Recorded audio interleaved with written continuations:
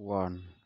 The departure of Pope Youannis II, the 13th Patriarch of the See of St. Mark. On this day of the year 232 AM, the Saint Pope Youannis II, the 13th Patriarch of Alexandria, departed. He was among since his youth and lived of a solitary life.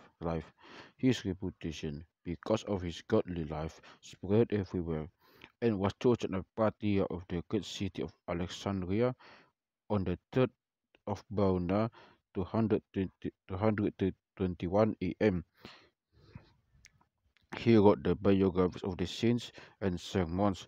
The church lived in peace and tranquility at the time of the Orthodox Emperor Anastasius. Saint Severus was the patriarch of Antioch, and he wrote a message to Pope Youannis on the one letter of Christ, saying, Christ, just Christ after the union with flesh, become of one nature, with one will, without separation, and I believe the same faith of Pope Kirill, and Pope Dioscorus.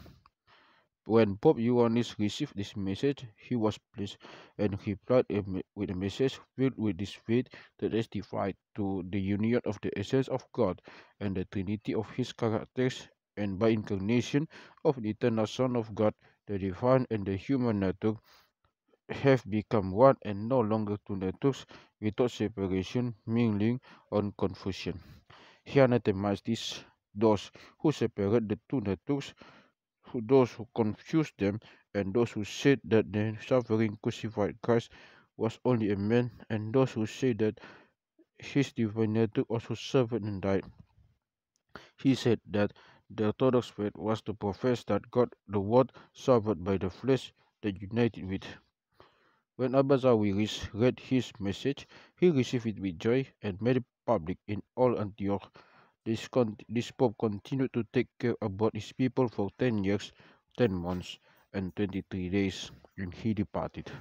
May his prayers be with us. Amen. 2. On this day also, Saint Lazarus, the brother of Mary and Martha, and the beloved of the Lord, departed after he had become the bishop of Cyprus, and he had been raised from the dead by our Lord. He followed the disciples. After the Pentecost, they ordained him a bishop of Cyprus. He lived for 40 years and departed in peace. May his praise be with us, and glory be to God forever. Amen.